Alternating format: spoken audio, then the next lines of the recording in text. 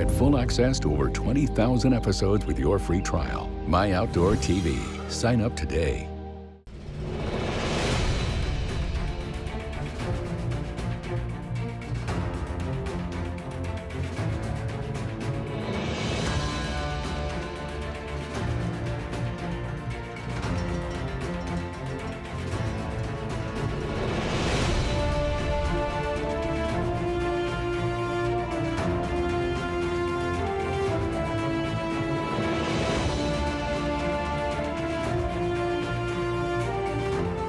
Fabian Schoener and Jörn Alps are heading for their first hunting trip to Scotland.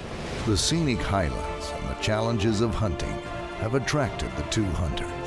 The object of their desires are trophy heads of sika as well as red deer.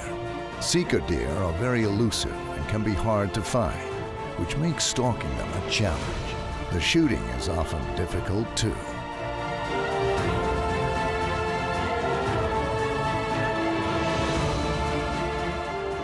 Red deer is native to Britain and is the largest species of mammal found here. The sika originates from Japan and has been released here in Scotland in the late 19th century. Due to the roughness of the terrain, the few roads can only be negotiated by a four-wheel drive vehicle.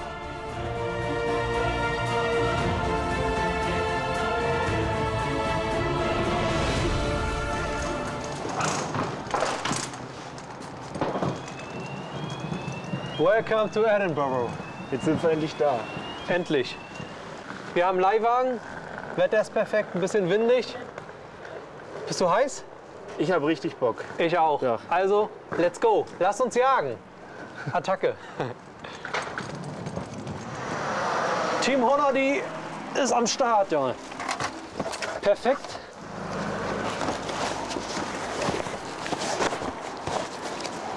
Oh, fürchterlich.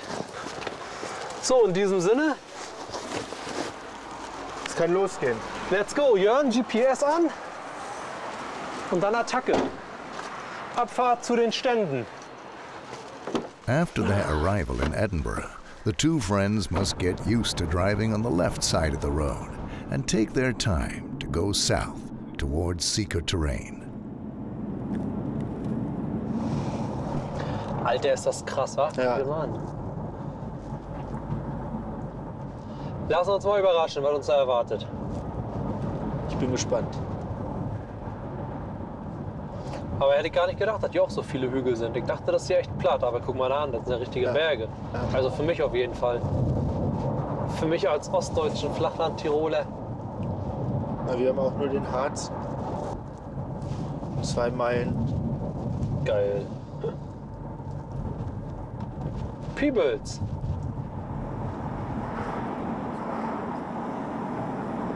So, ich glaube, wir sind fast da. Auf jeden Fall sind wir schon in Peebles. Hier soll unser Hotel sein.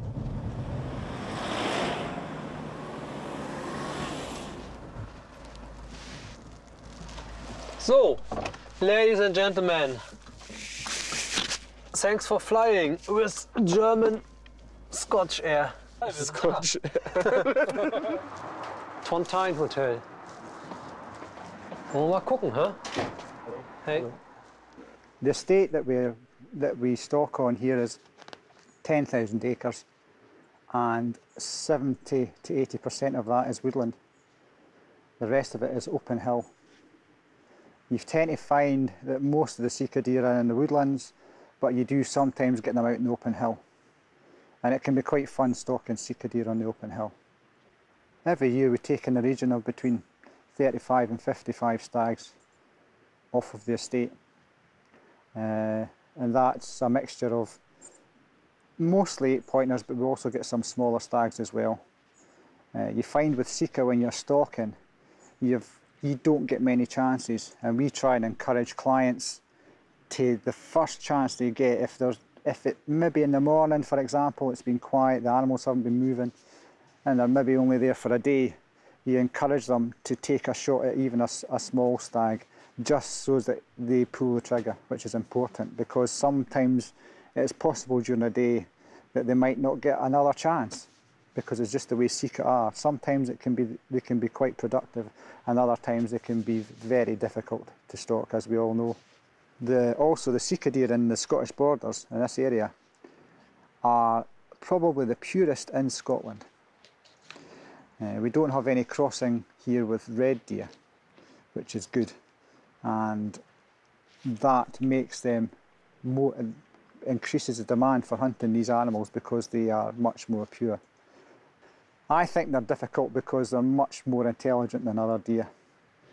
We find that in some of our forests, when they move from one place to another, some of them have learned to actually walk in the ruts made by the tree planters, which are maybe say 3 or 4 feet deep, and they will actually walk in these so that they're actually out of sight when they're moving from one place to another. Now, not many animals do that, and that's why we give them loads of respect.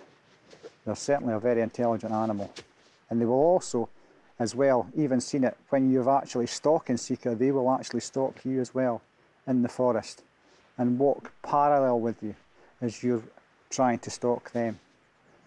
Now, they're definitely a very intriguing animal to stalk. It's 110 meters. Yes, okay. And there's a crosswind. Wir sind jetzt hier im Revier angekommen, haben von der Firma Warten vom Will Wiltshire hier einen neuen Silencer, einen Schalldämpfer bekommen.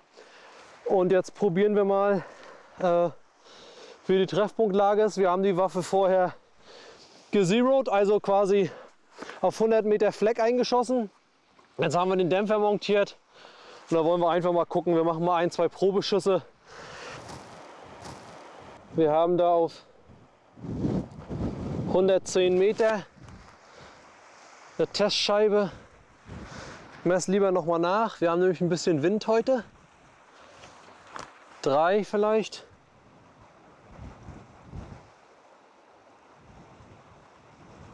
So we try 1 or 2 shots.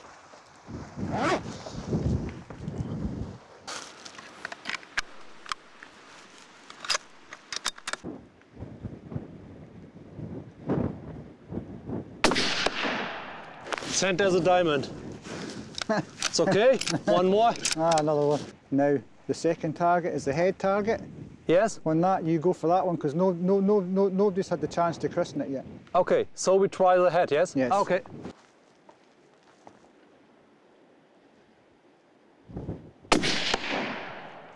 Perfect. That's okay. You happy with that? I mean, I'm happy. Yes. Any deer at that distance is dead. Yes. If it's fine for you, it's fine for me, yes? Aye, fine for me. Yes. A dead deer. So, jetzt haben wir die Probeschüsse gemacht. Bin recht zufrieden. Der neue Burton-Dämpfer funktioniert wunderbar mit der Creedmoor. Besser als ich gedacht habe. Zentral perfekt. Hat einen minimal Hochschuss. Ich denke vielleicht 2 bis 3 Zentimeter maximal. Aber das ist hier jagdlich und auf die Entfernung, auf die wir hier schießen wollen, überhaupt gar kein Problem. Und von daher ja, machen wir jetzt alles fertig. Ab ins Revier. Ich hab Bock auf Jagen. Lasst uns beginnen. Fabian is heading for the terrain with Jake McWatt. In the beginning of their hike, it was easy to get around, but the seekers rarely stay at the most accessible places. They seem to prefer the most secluded spots, which is quite a good idea for getting old. Sehr gute Art und Weise des Pirschens bzw. des Stalkens. Das habe ich in den letzten Jahren auch schon ganz anders erlebt. Ich muss sagen, hat mir sehr gut gefallen. Unser Stalker ist natürlich ein absoluter Profi und weiß, was er hier macht. Jetzt haben wir uns hier ein kleines Plateau ausgesucht, auf dem wir relativ guten Überblick haben und so in alle Richtungen bis 300, 350 Meter schießen können. Wie jetzt mit meinem Rangefinder hier in diese Richtung auf 180 Grad 3 wichtige Punkte gesucht, dass ich eine grobe Entfernung habe, wenn es schnell gehen muss. Sind wir erstmal auf alle Entfernungen eingerichtet, damit wir, wie gesagt, schnell reagieren können. Jetzt werden wir hier erstmal ein bisschen warten und gucken, was passiert. Sika is a very elusive species and often very difficult to approach. The best time of the year to hunt them is during the rut, when a skilled hunter can attract the stags.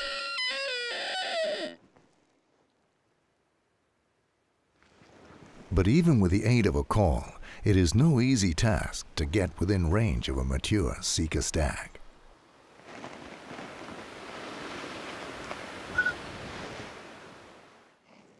A Sika stag has answered Jake's call. However, there is no guarantee that the stag will come out in the open. Often the stags just stay between the trees and await the proceedings.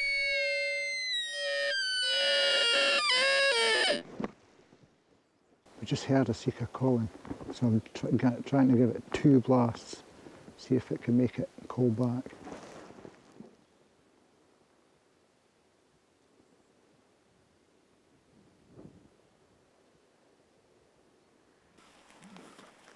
Wir haben hier so ein bisschen über eine Stunde verweilt, beobachtet, haben wieder erwartend, sogar hier drüben aus dem Fichtenwald 2-, 3-mal einen Brumpftlaut vernommen, dieses markante Pfeifen. Und daraufhin hat der Stalker dann reagiert und hat 2-, 3-mal nochmal den Brumpftlaut erwidert. Leider ohne Erfolg, weil ich vermute, dass der Wind sich hier in diesem Tal so ein bisschen geschlagen hat. Und das ist meine Vermutung, wie gesagt, ich meine, ich bin den ersten Tag hier, aber aus der Erfahrung her hätte ich gesagt, der Wind schlägt sich hier etwas und der Hirsch wird andererseits über die Koppel sein.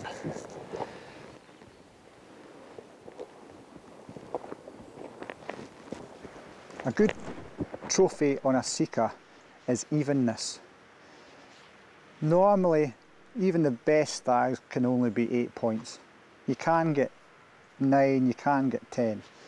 But the main factor is for the beast's head to be even. And that means the tines on each side to be the same size and also a good length. The width of the animal is also very important. And if all these factors add up properly, then that's how you get your good heads. The important thing about Sika trophies is the weight doesn't matter. So if the head, if the beam is thick, or if the beam is thin, it doesn't matter if the beam's thin, it's not going to take any points off your trophy at all, which is good. So you can have quite a thin antlered animal and it can be a gold medal, and you can have a very thick antlered animal, maybe an animal going back, and it won't even make a medal, and yet it's very, very thick. If you need to move by our side, just lift and move. Okay. Up or down. It's okay. It's very stable. Wir wollen jetzt pirschen gehen auf Sika. Wir haben gerade unsere Ausrüstung gecheckt, die Waffe geladen und es kann losgehen. Have you got a Sika call? Sorry, a Sika call. Sounds very good. Jörn Alpers and stalker Colin Johnson are also out stalking this morning. It is a policy on this terrain to always bring a tracking dog along on the hunt, in case of the hunter wounding a stag. Colin constantly checks the surroundings in his binoculars, and now he has spotted a hind with a calf more than 500 meters away in the valley below. There's a hind behind beside the stag. Spiker? I'm not sure. It's not big enough right now. We'll go around that way. Wir hatten gerade den ersten Anblick des Tages, vielleicht 400 bis 500 Meter entfernt. Es geht los. Apart from the hind earlier, Colin and Jörn haven't seen any animals at all this morning. Unfortunately, the weather is a little too warm for the seekers to be really active, and therefore easier to find. However, Colin caught a glimpse of something, which might be a seeker. Colin konnte gerade einen wirklich starken Achter ausmachen. Leider dreht der Wind hier ständig in dem Tal. Und Ja, wir haben ihn leider nicht mehr zu Gesicht bekommen. However, no seekers appear, and the two hunters decide to continue their stalk. The two hunters' best chance is to stalk through the different types of terrain for a few kilometers, hoping to find a seeker out in the open. If nothing else happens this morning, the two hunters have at least had the joy of taking a closer look at the beautiful landscape and its varied flora. Just stay near me. Because here we see something. Okay. Think in there. There's a rifle there. It's okay. When in the trees, the hunters must react very swiftly. However, Colin instructed Jörn only to take broadside shots to reduce the risk of just wounding the stag. 2 grams. Yes. Colin has spotted a sika hind and a calf crossing the road, and there is a good chance that a stag will follow them. So he decides to put up the shooting sticks, so Jörn is ready to make a good shot if a chance arises. However, luck is apparently not on the hunters' side today, so they decide to continue their stalk to a place where they can overlook a larger area.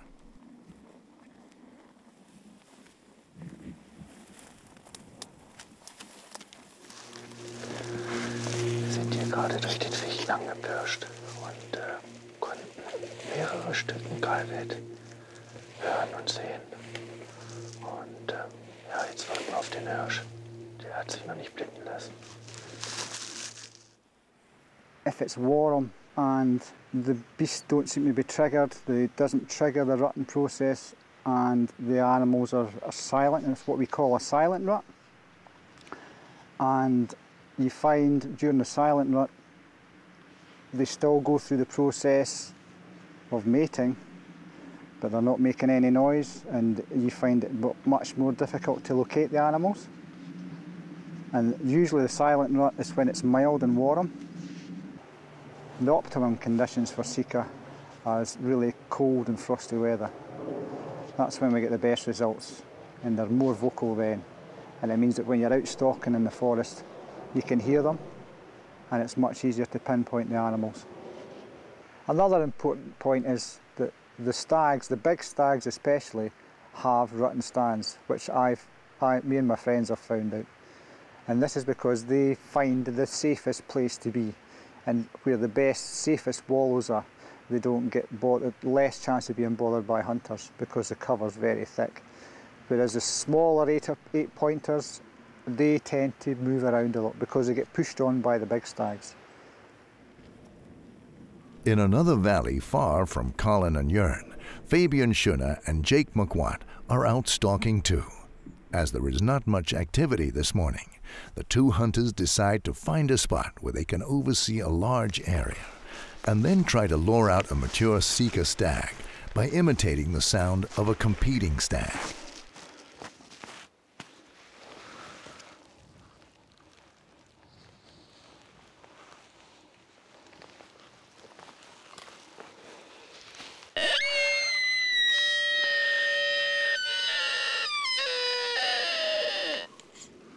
Meanwhile, Fabian gets ready in case a stag appears, even at a distance. Bipods are a great advantage here, but it can be a little time-consuming to put them up properly if you're not on flat ground.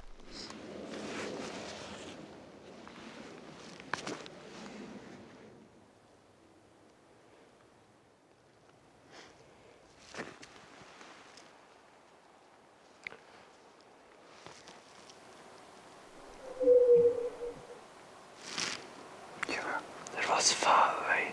No, no. Okay. Oh, the big stag. Yes. Okay.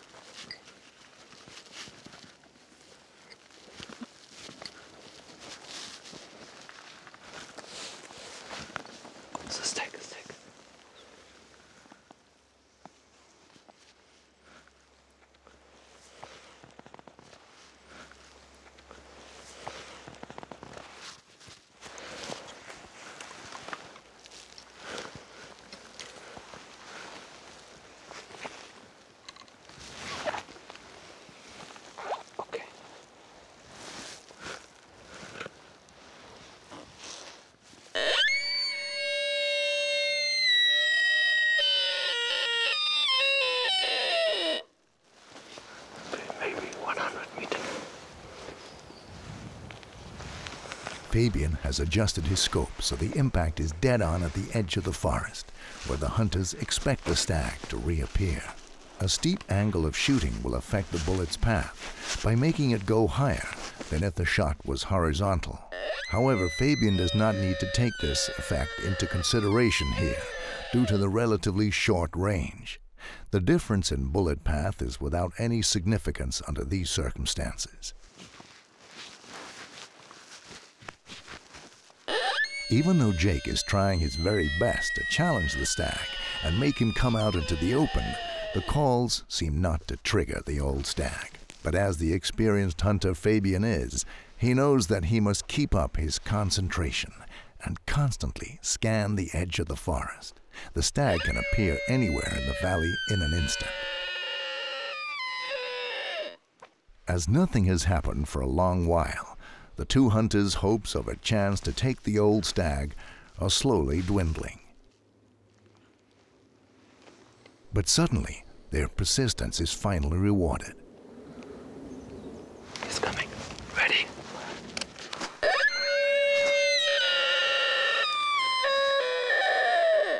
Ready? He's coming, yeah.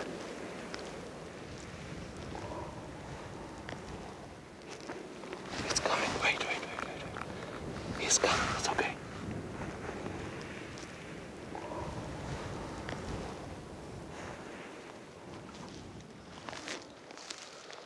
Okay.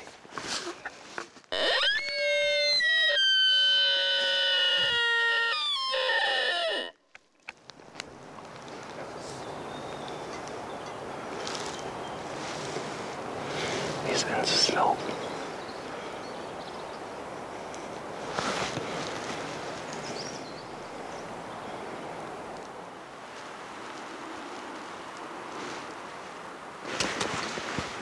Yes, I see. I see. Okay. Let him come. He's going to come. He's coming.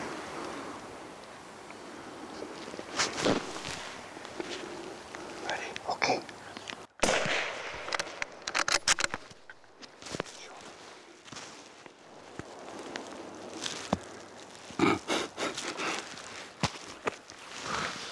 Yes, sir. I can boogie. Happy days. Well done. You remember I told you about my favorite shot? Oh, geil. Eigentlich wollten wir jetzt abbrechen und Frühstück. Oh, eigentlich wollten wir abbrechen und Frühstück und Mittag machen, weil hat bis eben so ein bisschen genieselt und wir waren nicht so recht zuversichtlich, ob es was bringt. Dann waren wir so 200 Meter weiter an so einem sehr aussichtsreichen Brumpfplatz. Und Jake hatte einmal gecallt und war nix. Und dann hatte ich irgendwas, das war dann so links hinter uns, irgendwas gehört. So. Und er meinte Sieger. Ich sag, weit weg. Nein. Alter Sieger. Okay. So, sagt er, komm, wir gehen nochmal zurück. Wir haben uns vor einer halben Stunde genau diese Stelle angeguckt und konnten sehen, dass frisch geschlagen war. So haben wir gesagt, okay, wir probieren. Und als wir gerade um die Ecke kamen, habe ich nur geguckt und da lag der Sieger an seiner Brumpfkuhle und hat sich halt, wie gesagt, hat seine Brumpfkuhle geschlagen und zog dann hinter die Fichten, dann war er kurz weg und dann haben wir gesagt, okay, ich habe mich fertig gemacht, bin in Position gegangen. Oh, krass, das war geil. Position gegangen und Hirsch kam raus, war sofort drauf, aber da muss noch mal wie so ein Abgrund noch mal sein, dann war er weg. Ich konnte nur die Spitzen von seinem Geweih sehen. Dann sagte Jay, kein Problem, ich call ihn. Hat er zweimal gecallt, dann konnte ich die Spitzen sehen, die kamen hoch und dann war er jetzt auf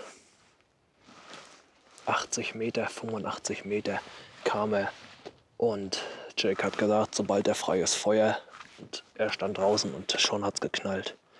Oh, geil, echt geil. Ich habe nicht mit Ich bin mega zuversichtlich in den Morgen gestartet, gerade nach dem geschossenen Rehbock, aber ganz ehrlich, bei dem Wetter, ich habe nicht damit gerechnet. I don't know who was more nervous, me or him. That was good. It's good to see them drop. Yeah. A bit of hard work's repaid with a good shot. Yeah. Heard a big stag, not quite a roar but more of a moan. And then when I heard the moan I knew we had to shift. That's why I came here first, because I knew that was a wallow. So when I heard the moan I knew he was going to be there or thereabouts, and it's a good vantage point to take the shot. Plus, I knew there was a good chance he would respond to the call. Yeah. So once we were settled, we were lucky that he came straight to us. Yes, me too. And just as well I had somebody that could shoot.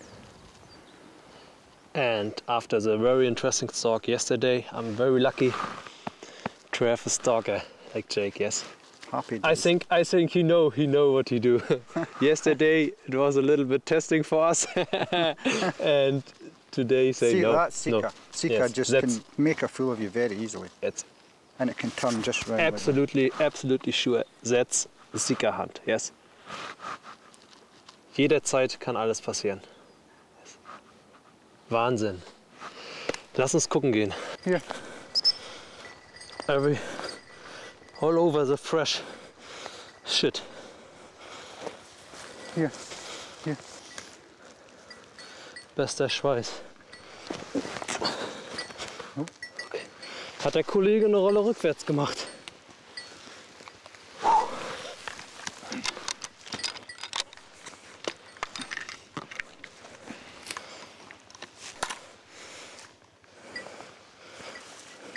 Will you hold this? I'll need to take a photo. Can I take a photograph? I'll take a photograph of you with that. That's a good stag, good 8-pointer. A wee bit broken there, but it's still a nice head. It's a typical, nice, a good example of a Sika to have on your wall. Bin überglücklich, Top-Schuss. Da, wo ich ihn hinhaben wollte, dass er ganz sicher zu Boden geht. Gut, jetzt hier ist natürlich steil bergab.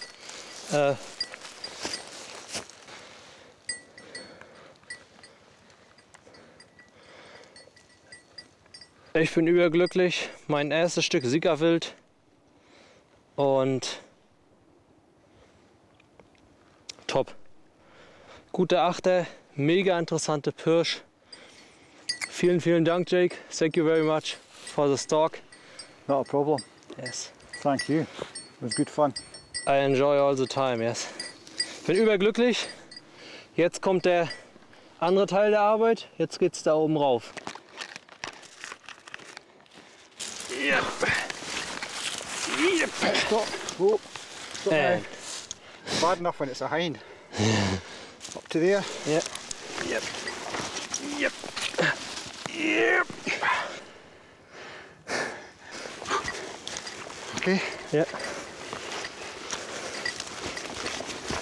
Oh. Stop there. Hold it. 1, 2, 3. Okay. Come. Come on. Okay. Okay. Down. Good boy. Up past that clump of grass. 1, 2, 3. After a long haul up the slope, the two hunters have finally dragged the stag close enough to the car so the rope of the winch can reach it. A mature stag like this weighs around 70 kilograms, and this makes it quite a task, even for two hunters, to drag the carcass up the many steep slopes here in Scotland.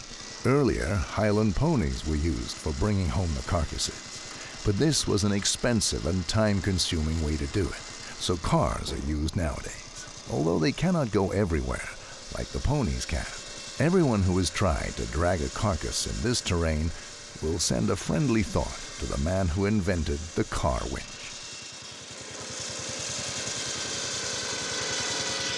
Oh.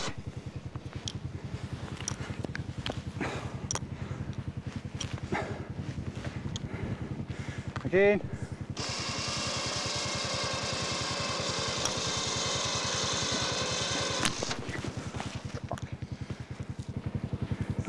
Enough? Right.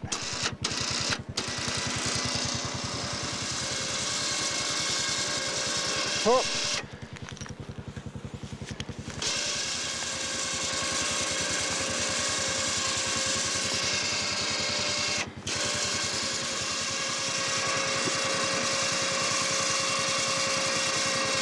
Oh, just drive back.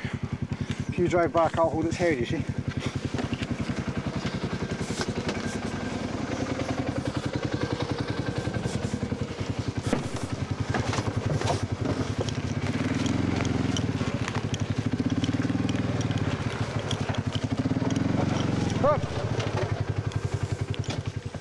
Well, Fabian, we finally got it up the steep banking.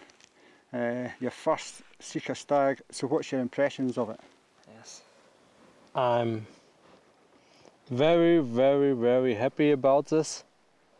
I'm very happy to learn a new kind for stalking. So in Germany, I live in very flat terrain and we go up and down and up and down and up and down. So it's, I think for me, it's very hard hunt. For you, it's a typical, the only way for hunt to stalk or sit in the boxes to watch them, to spot them. And I'm very happy. I have more than one new experience and it's perfect. It's good for me to see you place the bullet in the right spot. And for the animal to go down and not run far and not suffer as well. Yes. I think our equipment works perfect. The Savage rifle, the Barton moderator fits perfect. Our rifle scope from Leupold and the bullet, it's a 6.5 Creedmoor from Honady and it's a new ELDX bullet. I'm happy the bullet works with the rifle and it works at the game. So the stalker's happy, I'm happy. Happy days.